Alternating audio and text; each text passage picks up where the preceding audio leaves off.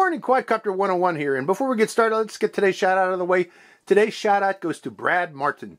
Brad was first to say first in one of my recent videos, and thus wins a shout out, so congratulations. Good morning, Quadcopter 101, and I have a real neat aircraft for you today. This is the Tian Sheng TS866 F6F Hellcat. Now, what's so special about this plane? Well, it's 6-axis stabilized, which means it should make flying very easy for beginner pilots in that it will not roll over. It shouldn't roll over. It shouldn't flip over. You should be able to fly this without actually getting into problems. Okay, if you get into problems, just let go of the stick, and this thing with its automatic stabilization system, even in wind, should maintain balance. It should come to level flight very easily, very quickly. But you can turn off those features if you want by pressing this button here and fly it manually and do loops and rolls. Now, there's something else that's very special about this airplane. It's a 3-channel airplane, but normally in 3-channel airplanes you see a rudder control with the right stick and elevator control. Well, this does have elevator control, but not rudder control. It actually has ailerons for turning. So with that in mind, with the ailerons and a 3-channel, normally with 3 channels you can't do rollovers or rolls. With this one, hopefully you can. You might be able to actually do such in manual mode. And one other thing this has, and I'm not sure how well that works, but you press and hold the left button on the controller and it enters automatic landing mode. And I tried that. I haven't flown it yet, but I tried that by holding the aircraft, and it seems to put the aircraft in high power mode, and I don't know what it does after that. I'm kind of actually afraid to try that.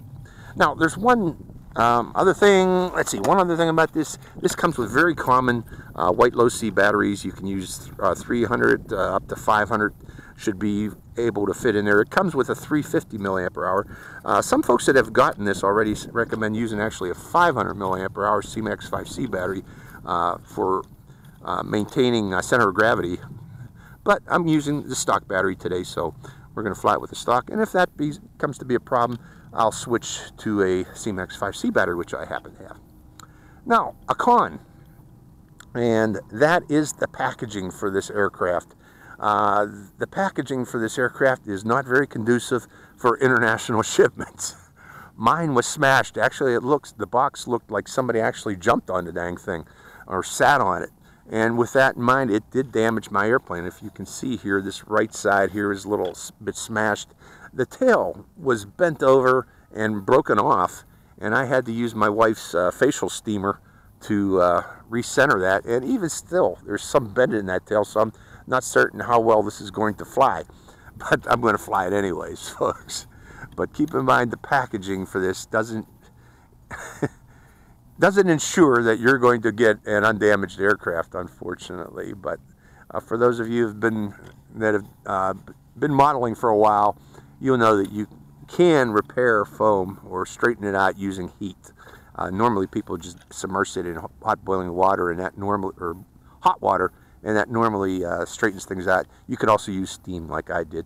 But even such, I'm not certain how well I've straightened that tail out, so that might be a problem. Okay, let's go over the controls real quick. Again, this is the controller. You have on-off switch here. Again, you hold this one down and that enters into landing mode. Quick press of this button here switches between stabilized and unstabilized manual flying. And you have throttle control, but no yaw. This doesn't do anything, moving the yaw stick. But this does move the aileron, so you will have aileron control and also pitch control. And you have throttle trim, you have pitch trim, and roll trim. So that's it. Let's fire it up and show you how it works. Hopefully it'll fly. Hopefully my repair job will work, but let's find out. First off, let's turn on the airplane by plugging it in. Okay, that battery is Velcroed in there, so they do give you some Velcro to attach to your battery so it doesn't flop around. If you get a battery that flops around, that's going to affect the center of gravity, and it also might affect the gyros. So it is a good idea to use Velcro. Now, this cover is held by a magnet, rare earth magnet on the back there. Make sure that that cover does close all the way, though. There we go. So that's fired up. Now put it on the ground, and the wind's coming from that direction there, so I'm going to point the airplane in that direction. And the gyros should be stabilizing, calibrating, and finalizing once you turn this on. Now, you bind it like such, up and down on the throttle, and you can calibrate the gyros. I'm not going to do that. I've done it at home, but I'll do it. What the hey? You bring both sticks down and out, and you hold them as such for 3 seconds until you see a flutter of the ailerons, and that recalibrates the gyros. Okay, and the control surfaces checking, up, down. Now let me show you something. Show you that it is indeed stabilized. Let's turn to the left, see how the ailerons counter that. So they're trying to level the airplane for level flight. So this stabilization system is working. Again, the wind's coming from that direction. Let's give it throttle and see if it flies. Hopefully it does.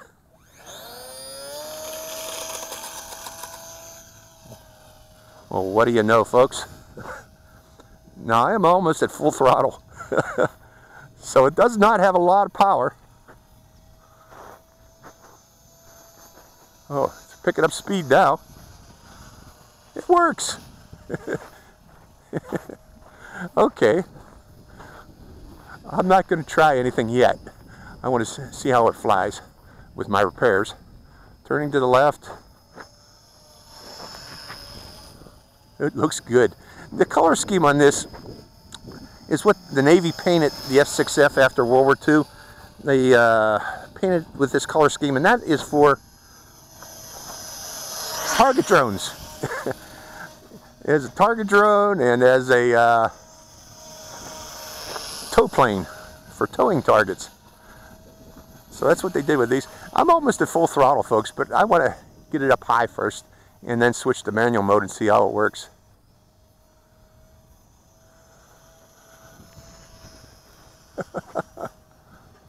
There is not a lot of power on this, so I don't think it can do loops, to tell you the truth, but we'll go to manual here shortly. You ready? Let's try it.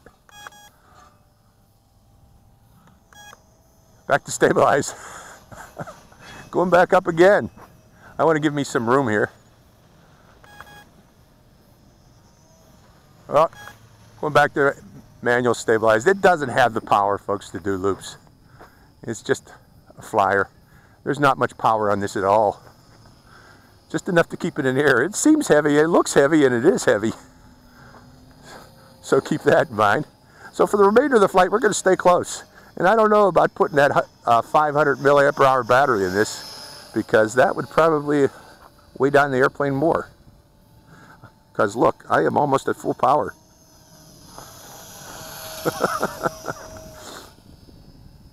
So it's a cool looking scale model of a plane. I don't know about it being a great flyer, because it seems heavy, and it is heavy. But it flies. It does. And my repair job obviously fixed it up. Okay, I'm almost at full throttle now to keep it in the air. That battery's probably getting weak trying to keep this airplane in the air, so we're going to land it. Now I have another battery. Let's try that CMAX 5C battery, see if it does lift it up in the air. If it can actually fly with the CMAX 5C. But that's the flight time you get with the stock battery. Not very long. Again, I was almost at full power for that whole flight because, again, this thing is heavy. So, but it flies. That's all we needed to show. And as such, it was very easy to fly with the stabilization system, so it should be a good beginner's plane. So let me put in that CMAX 5C battery and see how that works. Hold on, folks. Okay, I have the CMAX 5C battery in there. It takes up the whole compartment area, but it fits. It does fit, but it does jam in, or take up the whole area. So plugging it in. It's plugged in. Now, CMAX 5C batteries are very plentiful, very cheap, widely available. But I want to make sure you can close that door too. Hold on.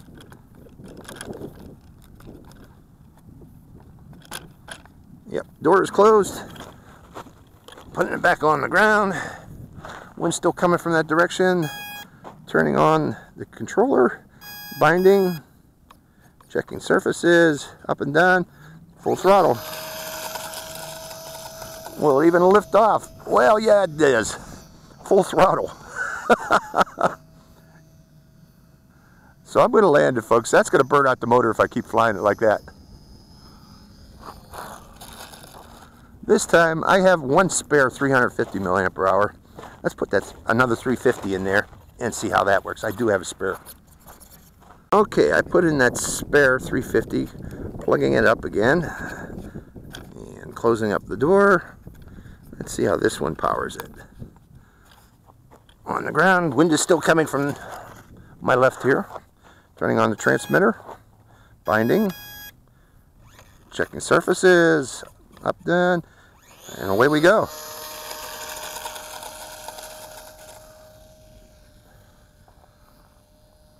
that battery's having problems. I'm at full throttle. Full throttle, folks. That battery's having problems lifting it. But it's flying. I don't know how long that battery's going to last. But yeah, it is somewhat heavy. Somewhat heavy plane.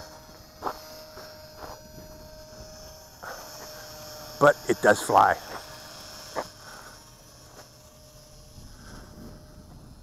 So, now I'm not sure I fully charged that battery either. This is a spare battery. I always carry a 350 with me because it comes handy every once in a while having it.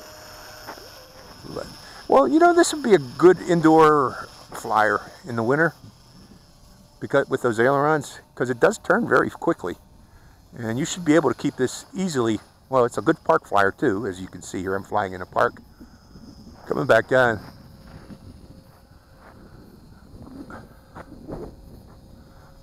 You do figure eights very easily with it in a small area. So, yeah, good indoor flyer.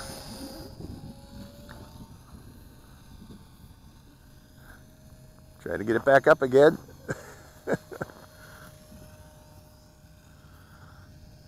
Yeah, that battery's having a hard time. It's just a cheap battery I'm using too in this. No stunts with this, unfortunately. I was hoping it would be able to do stunts, but it just does not have the power for it, folks. So, okay, we're going to call it quits here shortly. I don't want to hurt that battery because it's not a good battery I got in there. It's real cheap, generic 350. Yeah. Oh, what the hey. We'll keep flying until I can't fly anymore. But I can't go chasing after these guys. I love chasing after these guys, but I can't with this plane. It just doesn't have the oomph. It's a beginner's plane, pure beginner's plane.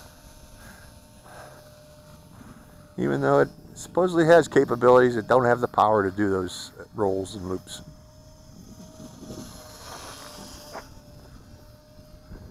But it can fly in the wind. It's real gusty here, by the way. Not real gusty, but you know, like 3 to 5 mile per hour gusts. It's going into the wind right now. Let's come downwind and I'll show you that. Oh, battery's wearing out. Time to consider landing. Coming into the wind. Boom.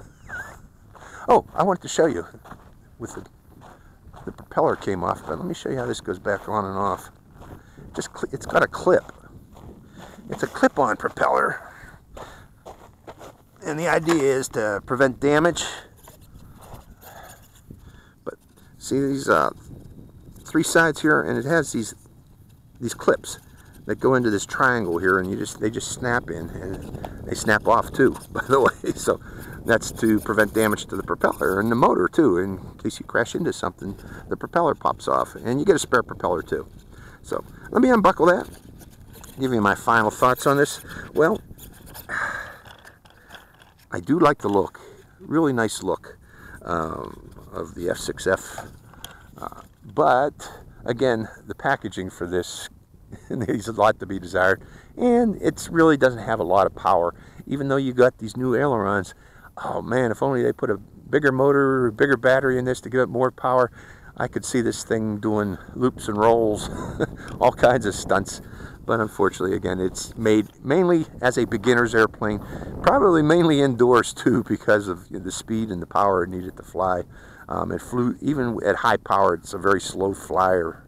So, again, a beginner's plane. So this is Quadcopter 101. I hope you enjoyed this flight. Let me get one more thumbnail. Quadcopter 101, signing out. Bye.